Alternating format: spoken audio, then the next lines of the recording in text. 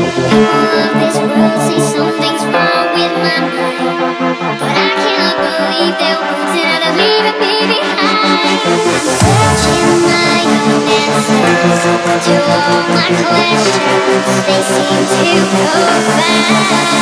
The answer